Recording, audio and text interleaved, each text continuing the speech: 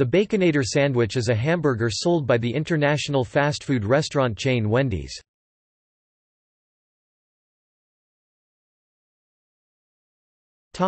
History. The Baconator was introduced in April 2007 as part of a "Back to Basics" reorganization by Wendy's new CEO Carrie Anderson. The addition of the product was part of a push to add menu items that appeal to the 18 to 34-year-old demographic and expand late-night sales. This product and others, coupled with a new advertising program, contributed to an increase in store sales of approximately 11% during the period of 5 fiscal quarters ending in October 2007.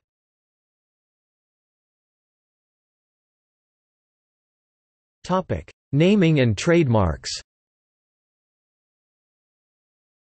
The name Baconator is a federal and international trademark of Wendy's International, for use in the U.S. and internationally. On June 17, 2008, Baconator became a registered federal trademark.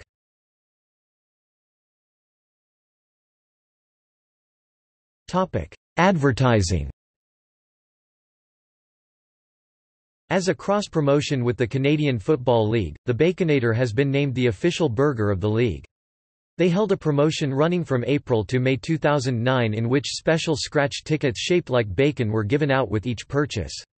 In addition to being able to enter a draw to win an Xbox 360 by texting the number, the person could enter the numbers online to win a chance to compete in a halftime CFL contest to build a giant Baconator, with the winner getting $25,000. This was termed the Baconator Boot Camp. During the promotion, the store workers wore T-shirts advertising the contest. On August 14, 2009, Pete Richardson from Halifax, Nova Scotia won the contest and the prize of $25,000, in front of a capacity crowd of 24,754 at the Rogers Centre.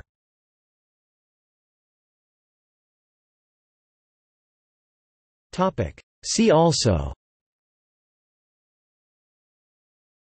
BK Stacker, a similar product from Burger King.